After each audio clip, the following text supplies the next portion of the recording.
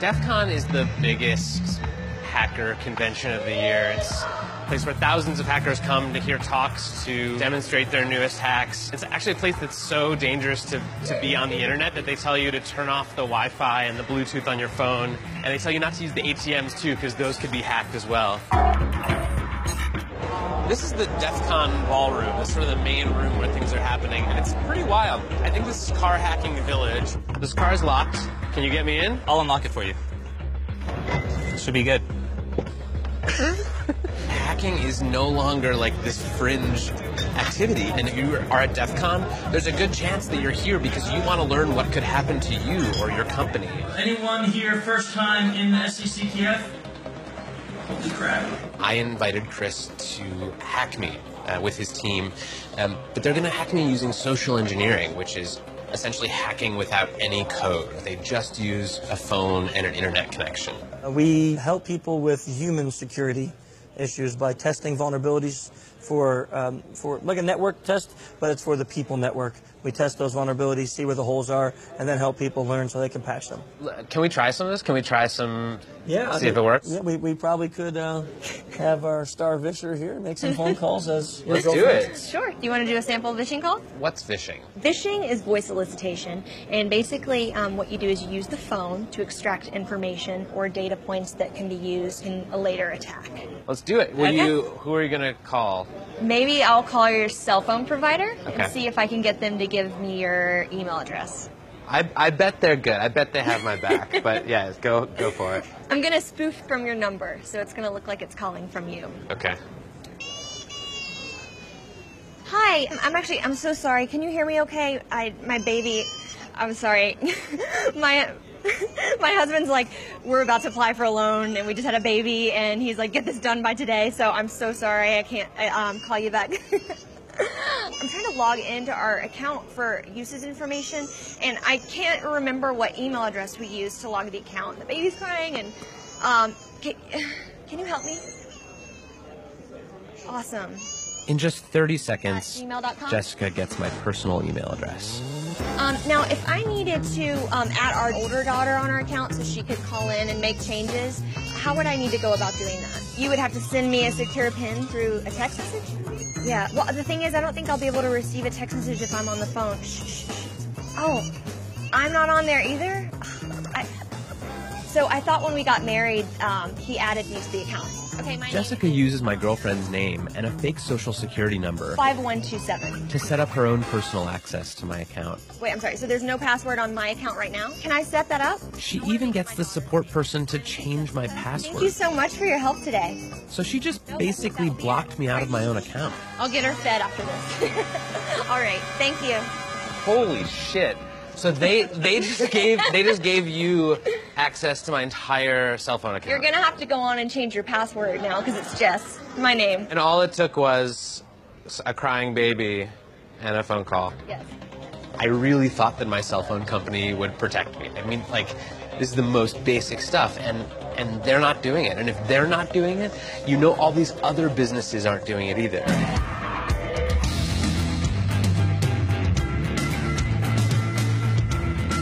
Anyone with a phone and an internet connection can do social engineering. But I was curious, what can a hacker with serious coding skills do?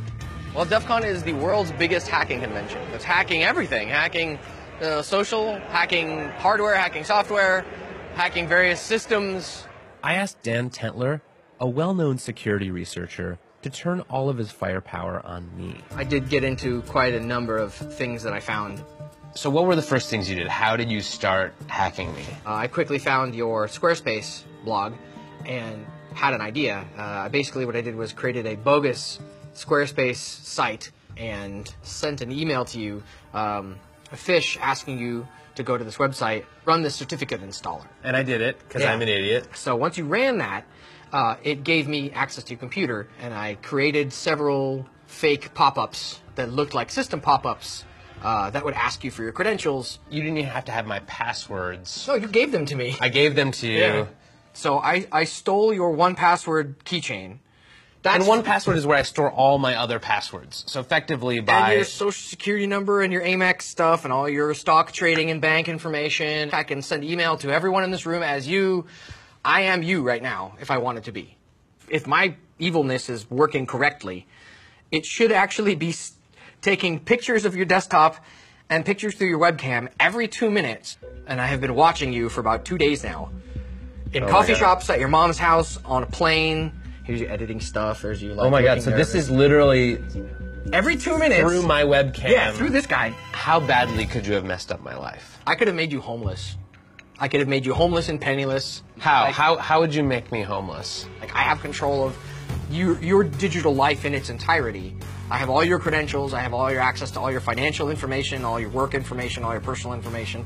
I can pay people with your bank account or your Amex account. I am you. I can fully impersonate. Like, the only thing I couldn't doctor would be like your fingerprints.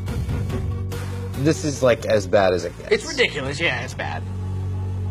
So it turns out that Dan Tentler is very good at his job. I mean, he hacked the hell out of me. He got everything. Well, I mean, frankly, I want to take my computer and throw it into the deepest part of the ocean, and I want to become a hermit, and I want to never touch a piece of technology again, because holy shit, that was everything. That was the keys to my entire life, and he just pulled them out of his pocket.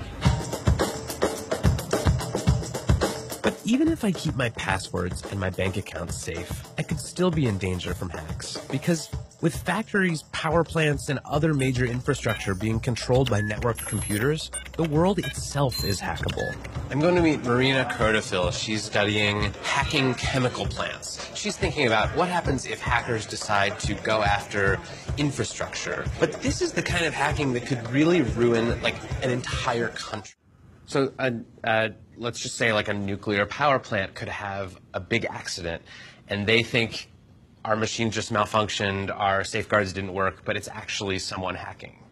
Yes, but the worst case scenario, if it will be incompetent or unskillful attacker who does not understand what he's breaking in, and that they will do something with a large or extensive collateral damage.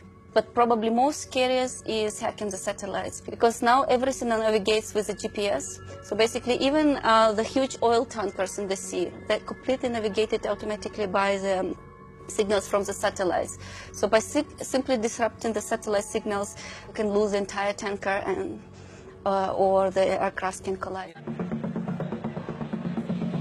There's almost too much for me to worry about here. I'm almost just sort of numbed. People keep telling me, oh, this could get hacked, and that could get hacked, and this other thing could get hacked, and oh, chemical plants could get really hacked.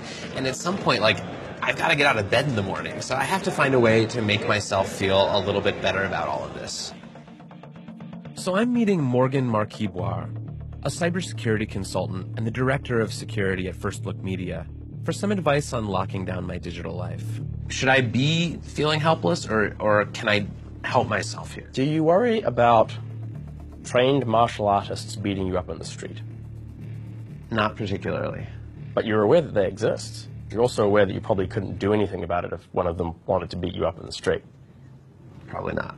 Right? And I mean, you can actually possibly think about the danger that hacking poses to you right now in much the same terms. But the first step is actually thinking sanely about digital security, which most people don't do. So for instance, how do we protect our physical integrity? Maybe we don't walk down the dodgy alley at night, right? People who haven't spent any time thinking about digital security don't actually know what the dodgy alleys of the internet are. Like, should I click that link? You know, maybe I shouldn't install this software. And I thought I was pretty good. Like, I thought I was... It's tough. But chances that a skilled black hat is deciding for no reason whatsoever to attack you, I mean, it's actually reasonably small. Like, it sort of begs the question, why, right? You could hire security people to, you know, look after your online life, but you probably don't need to do that. We used to think of hackers as being sort of fringe characters, but now when so much of our lives are lived on these connected devices, they're power brokers. They can make or break us. I'm trying to log into our account. They stole your 1Password keychain. I mean, they know more about this stuff than anyone, and that's a power that is going to become increasingly valuable. We need to know where our flaws are so that we can be safer. And I think the best thing to do is to enable them to help us rather than shoo them away. Do you guys have any of those little things that you put over the camera on your laptop? Paradoxically, I feel more secure now than I did last week, because now at least I know what I have to fix.